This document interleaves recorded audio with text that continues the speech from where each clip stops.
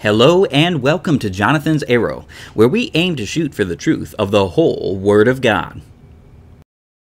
In today's study, we are going to be looking into Proverbs chapter 30 and seeing God's wisdom for us there. But before we do, let us go to the Lord in prayer and prepare our hearts for this message today. Dear Lord, my God and my Redeemer, I want to thank you and praise you for giving me of your grace, your mercy, and your truth in my life. I pray that I would be a good witness and that I would help share that grace, mercy, and truth with all those around me. I pray that, Lord Jesus, you would lead and guide in this study today and help us all to have your wisdom, as I pray these things in your precious, holy, and righteous name, Lord Jesus. Amen. Let us begin by reading Proverbs chapter 30. The words of Agur, the son of Jacob, even the prophecy, the man spake unto Ithiel, even unto Ithiel and Ucal. Surely I am more brutish than any man, and have not the understanding of a man. I neither learned wisdom, nor have the knowledge of the holy. Who hath ascended up unto heaven, or descended? Who hath gathered the winds in his fist? Who hath bound the waters in a garment? Who hath established all the ends of the earth? What is his name, and what is his son's name, if thou canst tell? Every word of God is pure, he is a shield unto them that put their trust in him. Add thou not unto his words, lest he reprove thee, and thou be found a liar. Two things have I required of thee, deny me them not before I die. Remove far from me vanity and lies. Give me neither poverty nor riches, feed me with food convenient for me, lest I be fool and deny thee, and say, Who is the Lord? Or lest I be poor and steal, and take the name of my God in vain. Accuse not a servant unto his master, lest he curse thee, and thou be found a liar. There is a generation that curseth their father, and doth not bless their mother. There is a generation that are pure in their own eyes, and yet is not washed from their filthiness. There is a generation, oh, how lofty are their eyes, and their eyelids are lifted up. There is a generation whose teeth are as swords, and their jaw teeth as knives, to devour the poor from off the earth, and the needy from among men. The horse leech hath two daughters, crying, Give, give. There are three things that are never satisfied, yea, four things say not, It is enough. The grave and the barren womb, the earth that is not filled with water, and the fire that saith not, It is enough. The eye that mocketh at his father, and despiseth to obey his mother. The ravens of the valley shall pick it out, and the young eagles shall eat it. There be three things which are too wonderful for me, yea, four which I know not. The way of an eagle in the air, the way of a serpent upon a rock, the way of a ship in the midst of the sea, and the way of a man with a maid. Such is the way of an adulterous woman. She eateth and wipeth her mouth, and saith, I have done no wickedness. For three things the earth is disquieted, and for four which it cannot bear. For a servant when he reigneth, and a fool when he is filled with meat. For an odious woman when she is married, and an handmaid that is heir to her mistress. There be four things which are little upon the earth, but they are exceeding wise. The ants are a people not strong, yet they prepare their meat in the summer. The conies are but a feeble folk, yet make they their houses in the rocks. The locusts have no king, yet go they forth, all of them by bands. The spider taketh hold with her hands, and is in kings' palaces. There be three things which go well, yea, four are comely in going. A lion which is strongest among beasts, and turneth not away for any. A greyhound, and an he-goat also, and a king against whom there is no rising up. If thou hast done foolishly in lifting up thyself, or if thou hast thought evil, lay thine hand upon thy mouth. Surely the churning of milk bringeth forth butter, and the wringing of the nose bringeth forth blood. So the forcing of wrath bringeth forth strife. Beginning in verses 1 through 3 in Proverbs chapter 30, we see the words of Agur, the son of Jacob, even the prophecy, the man spake unto Ithiel, even unto Ithiel and Ucal. Surely I am more brutish than any man, and have not the understanding of a man. I neither learned wisdom, nor have the knowledge of the holy. We are having here the introduction of Agur, the man who wrote this chapter in the book of Proverbs. He is not wise, and openly declares that he is more brutish than any man, and brutish means stupid, that he is incapable of knowing these things, incapable of understanding this chapter without God, because God is he who gives wisdom, and that is the reason why Agur, a man who is brutish, a man who had no wisdom, a man who had no understanding, was blessed by this knowledge and information. Because we see in verse number 4, Who hath ascended up into heaven, or descended? Who hath gathered the wind in his fists? Who hath bound the waters in a garment? Who hath established all the ends of the earth? What is his name, and what is his son's name, if thou canst tell? Agur searched diligently for the truth of the Son of God. He searched diligently for the truth of the Word of God, for the truth of the Lord Jesus Christ Almighty. And God blessed him because of his diligent search, even though he wasn't a man of wisdom. He wasn't a man of understanding. He wasn't a man of great knowledge or cunning or craftiness. He wasn't a man who was wise or intelligent. He was a brutish man, and above all others around him brutish and brutish and brutish. Yet he searched diligently for the Lord Jesus Christ, and God gave him wisdom. God gave him the understandings of this chapter. God gave him the truth of the Word of God, because he searched diligently. The Bible tells us, "Seek ye the Lord while he may be found." Search for him with your whole heart.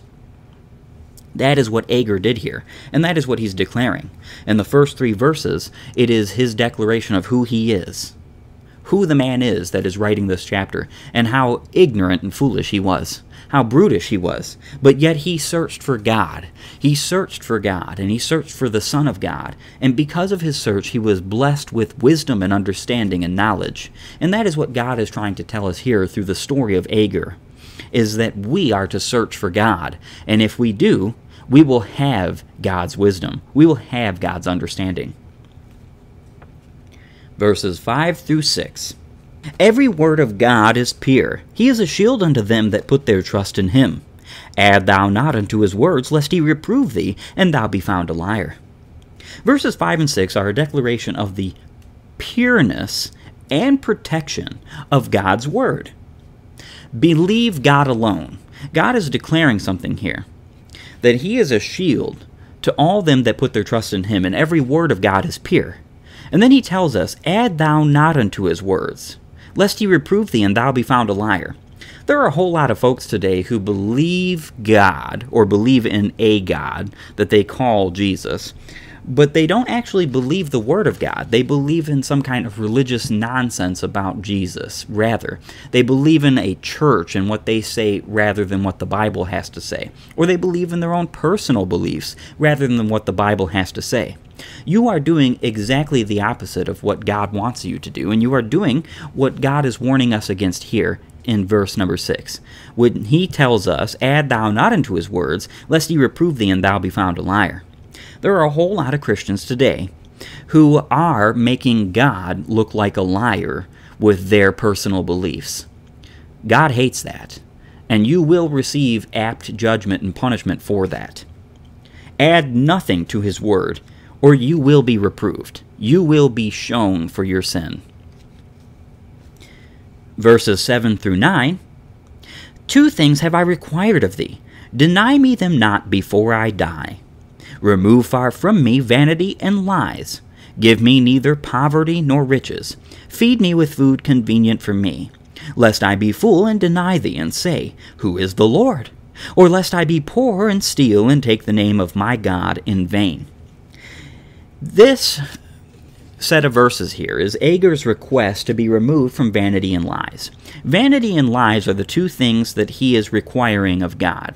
And he is saying, deny me them not before I die. God can grant our blessings. He can help us in our lives to do that which is right, as long as we're seeking after the word and will of God. This is something that is honest and pure for Agur to wish and pray for God to help him with these two struggles, vanity and lies, to keep him far from them. And then Agur actually defines. He defines what vanity and lies are. Poverty and riches. Now, these aren't the only vanity and lies in the world, but these are the vanity and lies that consume people daily. Poverty and riches. Poverty is vanity, and riches are lies.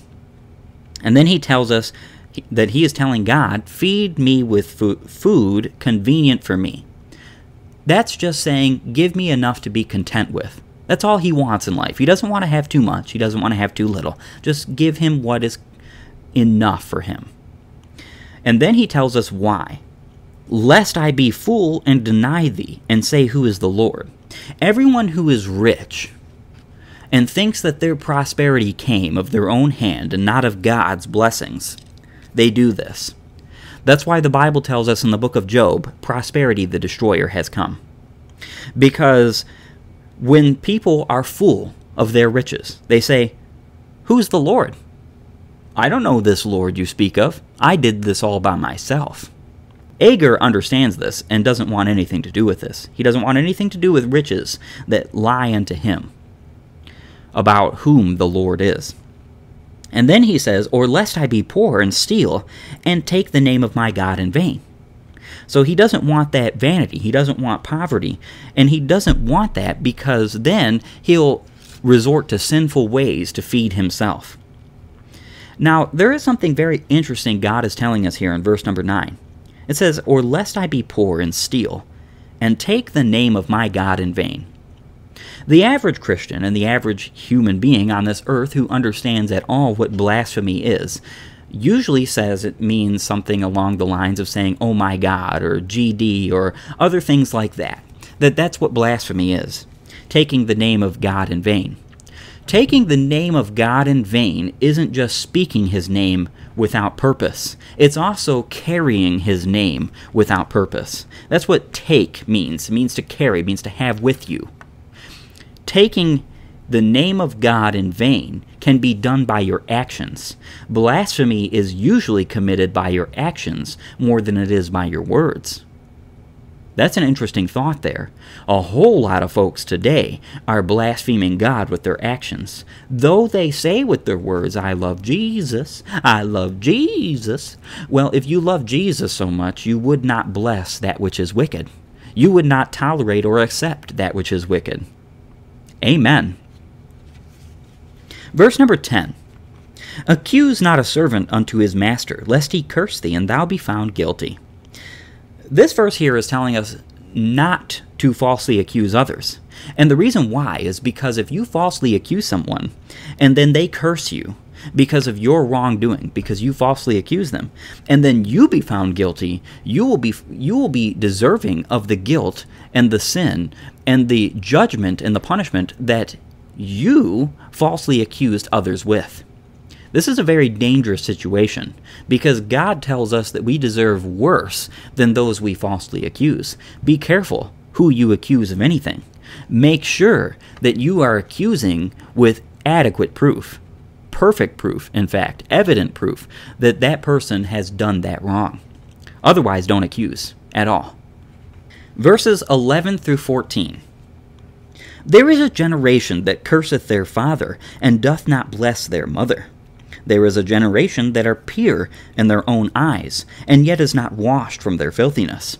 There is a generation, oh, how lofty are their eyes, and their eyelids are lifted up. There is a generation whose teeth are as swords, and their jaw teeth as knives, to devour the poor from off the earth, and the needy from among men. God is giving us, in verses 11 through 14, something very interesting. Very interesting. This is the description of the wicked generation. This wicked generation is very familiar scenery. If you have lived at all in these recent years, and you wouldn't be listening to this if you weren't living at all in these recent years, you would see something here. God wrote this chapter in the book of Proverbs, God gave this chapter in the book of Proverbs to the man Agur over 1,000 years before Christ. 1,000 years. That's 3,000 years ago. This chapter was written, and yet it is somehow familiar scenery, and it is hitting the head right on the mark. Why? Well, because sin doesn't change, folks. Sin may get worse, but it's still the same. It's the same concepts, it's the same principles, it's the same evils. Generations who are not willing to bless their father and mother, who curse their father and their mother with their actions and their attitudes and the way that they act. Generations that think they're right. A generation that thinks they're right, though is not washed from their filthiness. What does that sound like? Everybody trying to justify themselves today in their pride and their sin and their disgusting abominations. There is a generation, oh, how lofty are their eyes, and their eyelids are lifted up. This is pride. This is self-exaltation. This is saying, I'm better than God. I'm better than you. I'm better than everyone around me. And there is a generation whose teeth are as swords, and their jaw teeth as knives to devour the poor from off the earth and the needy from among the men. This generation wants to become rich even if they destroy everyone around them to do it. You don't have to believe in God to understand that what is being written here is truth, and a perfect example of everything around us today. And it should make you question, why is it that I don't believe in God? How is it that God can be so accurate about the world around us, written 3,000 years ago, if this was just given to us by a man and not God himself? Very intriguing thought there, and something that you should strongly consider before you ever deny God. Why it is that he can be so accurate about man and about the world. Could it be because God is he who created us all? Verses 15 through 17. The horse leech hath 2 daughters, crying, Give, give. There are 3 things that are never satisfied, yea, 4 things say not, It is enough. The grave and the barren womb, the earth that is not filled with water, and the fire that saith not, It is enough. The eye that mocketh at his father, and despiseth to obey his mother, the ravens of the valley shall pick it out, and the young eagles shall eat it. Verses 15 through 17 are giving us the example of greed and dissatisfaction, as well as the consequence. Now, the example of greed, we see it in verse number 15. The horse leech hath 2 daughters, crying, Give, give. This horse leech is just a leech that lives on horses, that feeds and feeds and feeds and continues to eat off this healthy horse, taking its blood and feeding its own family, continually doing so, never being satisfied. It would not be satisfied even if that horse were to die from the horse leech. There are 3 things that are never satisfied, yea, 4 say not, it is enough. Greed is a terrible and destructive device in man's hearts, given to us by that desire and lust for money, that love of money. And then God gives us examples of things that are never satisfied, things that are greedy as well, examples of where that sin goes. The grave and the barren womb, the earth that is not filled with water, and the fire that saith not, It is enough. All these things consume and consume and consume, and are never satisfied. And the eye that mocketh at his father, and despiseth to obey his mother. The ravens of the valley shall pick it out, and the young eagles shall eat it. Why is this here? See, this is the consequence of your dissatisfaction. This is the consequence of you not being content with life. Because folks who are greedy will do whatever they can, even to their own family, their own father and mother, mocking at their father and despising to obey their mother, to destroy their parents if they would possibly gain anything out of it. This is something actually that the Jews had a problem dealing with during the time of Jesus' walk on this earth and his ministry, when they would say, whatever would be profited of me from my parents, after cursing their father and their mother, is korban, or a gift. Therefore, they don't have to be put to death, even though they cursed their father and mother, because their father and mother profited off of them. Greed. Greed and greed, more dissatisfaction, and constantly wanting more and more and more. That is the desire of a wicked heart, and the consequences are here. The ravens of the valley shall pick it out, and the young eagle shall eat the eye that mocketh at his father and despiseth to obey his mother, the eye that is never satisfied, the eye that says, I want more, I lust after more, I lust after more, I desire more, I covet more. That is where you'll end, and that is where you deserve to be. Verses 18 through 20. There be 3 things which are too wonderful for me, yea, 4 which I know not. The way of an eagle in the air, the way of a serpent upon a rock, the way of a ship in the midst of the sea, and the way of a man with a maid. Such is the way of an adulterous woman. She eateth and wipeth her mouth, and saith, I have done no wickedness. Something we can see here, a pattern. God is giving us examples of things, and then he is showing us an antithesis, or a consequence of these things. The Bible is telling us in verses 18 through 20, the wonder of God's creation. And then in verse number 20, the inability to grasp the evil of sin. You see, we see, there be 3 things which are too wonderful for me, yea, 4 which I know not. And this 5th thing, in verse number 20, is something else that I know not. So we see these 4 things, the way of an eagle in the air, the way of a serpent upon a rock, the way of a ship in the midst of the sea, and the way of a man with a maid. These things that God created, that we just look at and we marvel and we say, wow, God's creation is too wonderful to understand. These things we don't know. These things we don't understand. We don't understand why God made it this way and not other ways. But then we also don't know the evil of sin. We don't grasp it. We don't really understand. Why is it that an adulterous woman can eat and wipe her mouth and say, I've done no wickedness? She has no conscience of what she's done. She says, I've done no wrong. I'm living in perfect harmony. Because she is so detestable. She has so much evil in her that she has convinced herself that she has done no wrong. Verse number 21 through 23. For 3 things the earth is disquieted, and for 4 which it cannot bear. For a servant when he reigneth, and a fool when he is filled with meat. For an odious woman when she is married, and an handmaid that is heir to her mistress. Verses 21 through 23 are telling us of unnatural evils, things that are uncomely, things that are disgusting, things that are abnormal, things that are foolish. For 3 things the earth is disquieted, for 4 which it cannot bear. The earth can't bear these things. Even all of nature can't bear these things. That's how unnatural it is. For a servant when he reigneth. Well, he's a servant. He's not supposed to reign. That defeats the purpose of him being a servant. It's a paradox. It's a hypocrisy. And a fool when he is filled with meat. Well, fools shouldn't be filled with meat, because God doesn't bless them. This is unnatural. This is evil. And a whole lot of quote-unquote good Christian folk will fill fools with meat and bless fools instead of blessing the righteous, because they don't understand the righteous word of God and how we aren't to bless the foolish.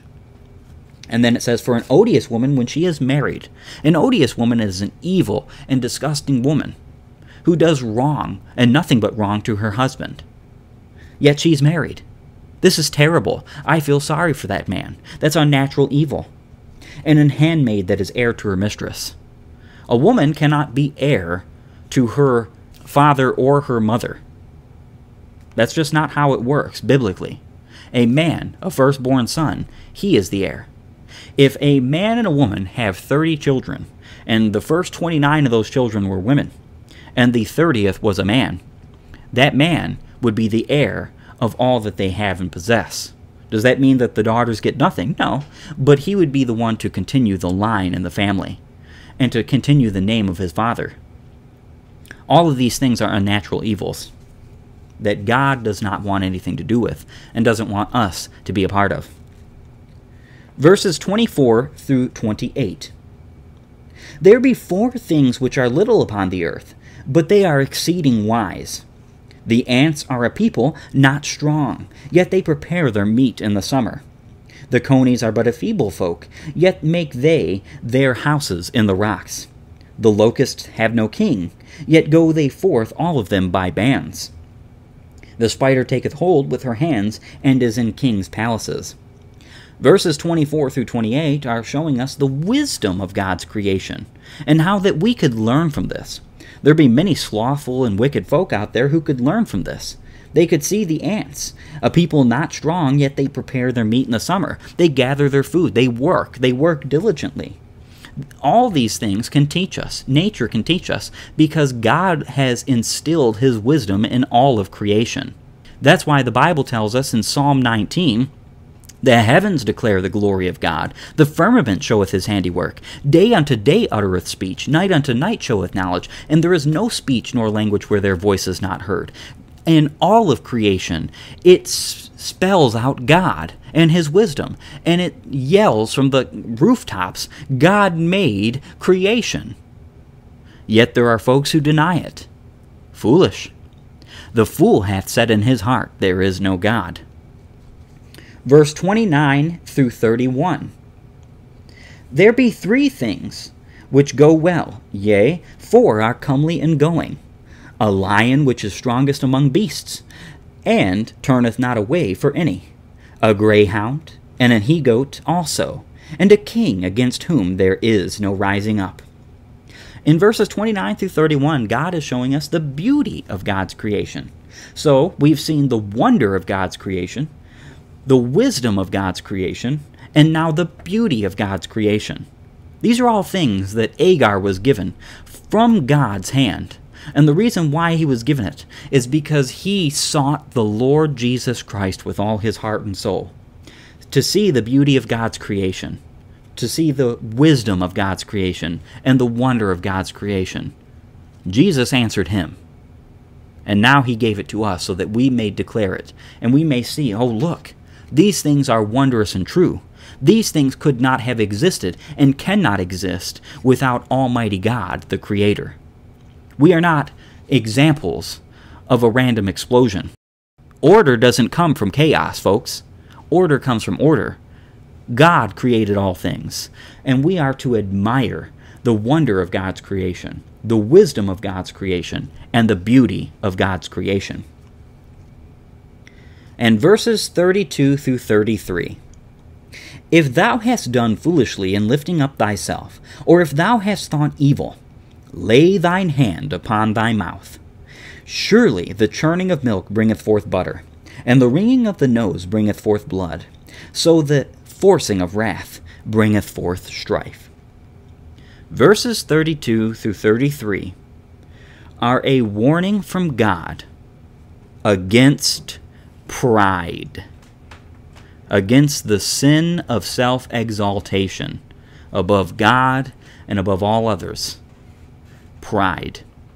It was the very first sin that was ever committed by Lucifer himself before he became Satan and was cast down to the earth because of his sin of saying that he was better than God and that he would sit in God's throne.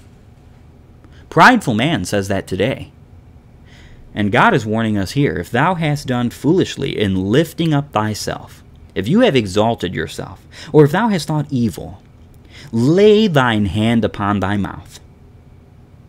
God is wanting you to stop your mouth, stop your foolishness, stop your pride.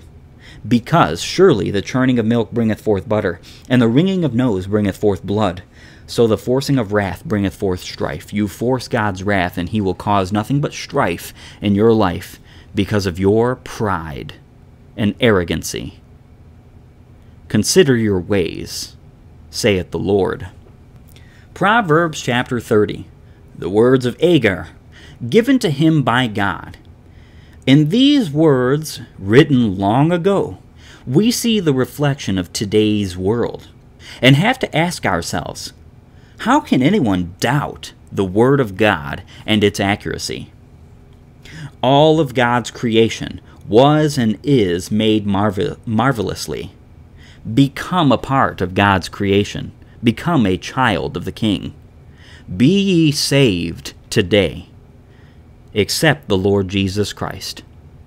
For except ye repent, ye shall all likewise perish. I do want to thank you for joining me today as we took a deep dive into Proverbs chapter 30, the words of Agur, the prophecy given to him by God. I do hope that you would join me next time as we finish up the book of Proverbs in chapter 31, a very interesting and a very controversial chapter that is, for certain. It is not something that you will find taught in most churches or by most Christians because of what it says and how that it is contrary to the modern day. If you like this content, please like, share, subscribe, and leave a comment down below.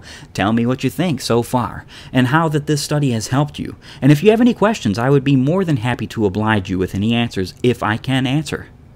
But until next time, may you have a blessed day.